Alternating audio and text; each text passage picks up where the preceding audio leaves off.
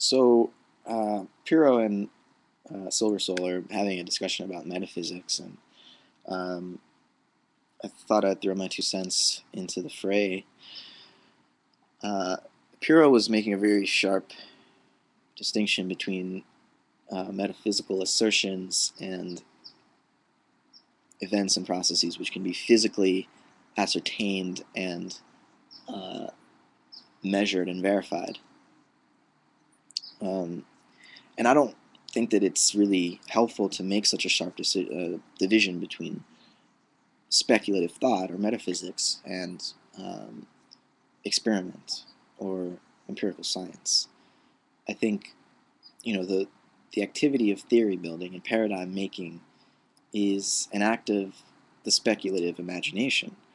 Um, even Karl Popper, who's famous for this notion that all scientific claims must be falsifiable. You must be able to prove them wrong. Even he realized, or tried to make clear to people that the scientific genius makes an intuitive leap in order to devise a theory to explain the physical data.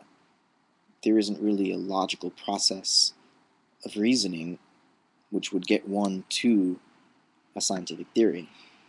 It's an immediate grasp of the gestalt.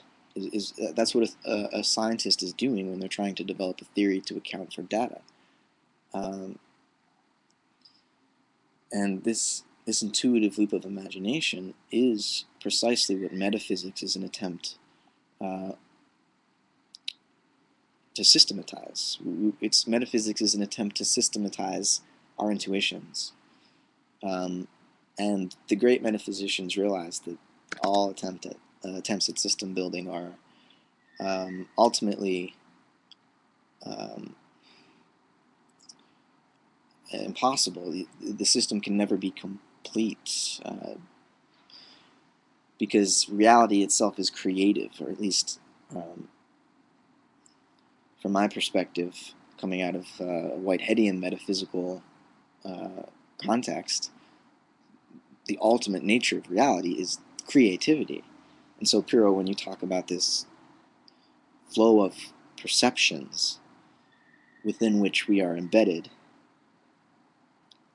that flow of perceptions is what Whitehead means by creativity, too. That there's this flow of actual occasions, this becoming of um, real events, which are also perceptions. So, his metaphysical uh, assertions are that the ultimate nature of reality is this creative flux, and that this creative flux um, has a self-enjoyment.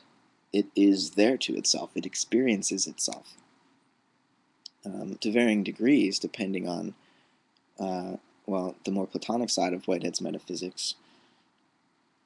Creativity, in general, through the process of evolution, of cosmic evolution, becomes more specific.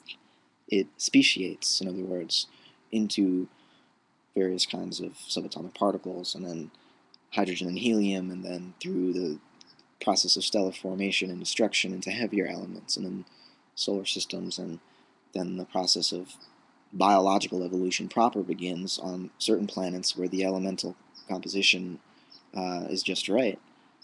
And the process of speciation continues. But there's this upward trend in complexity.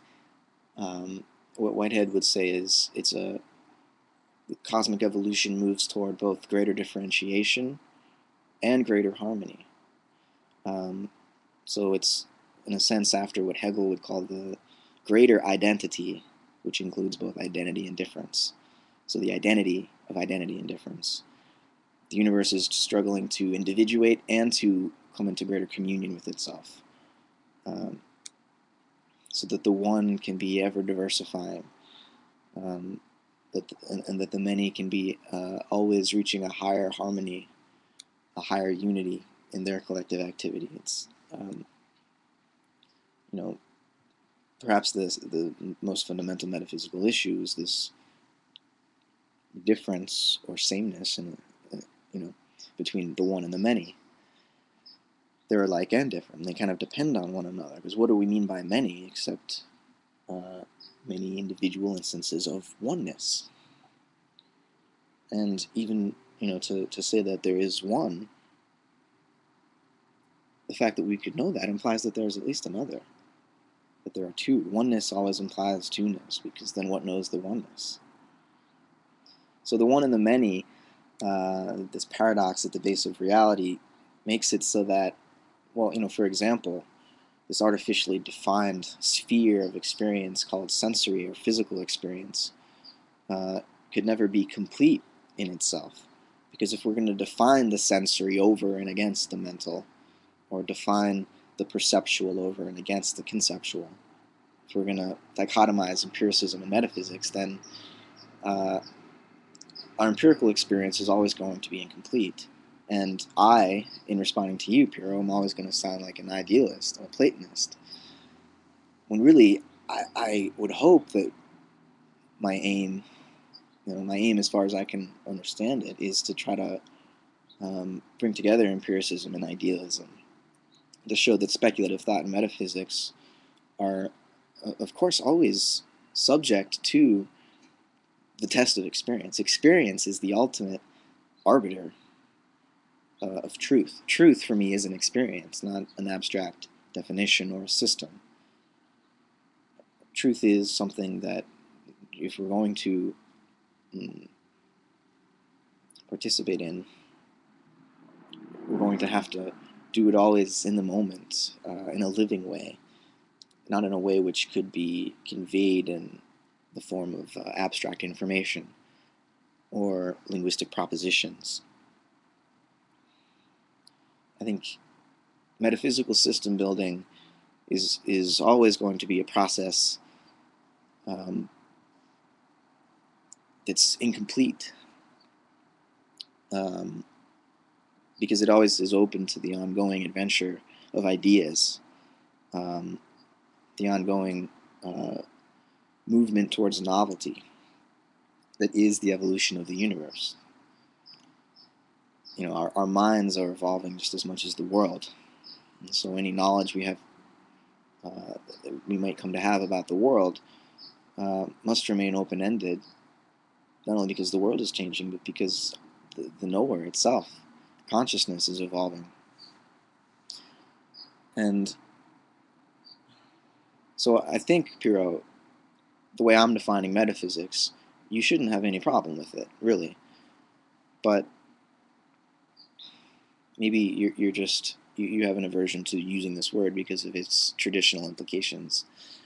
And that's understandable. Maybe speculative thought, speculative thinking is a better phrase, just to draw attention to the way in which our sensory experience of the external world is always being, if we're going to artificially define that sphere, then it's always going to be conditioned by the other artificially defined sphere that we would call mental, or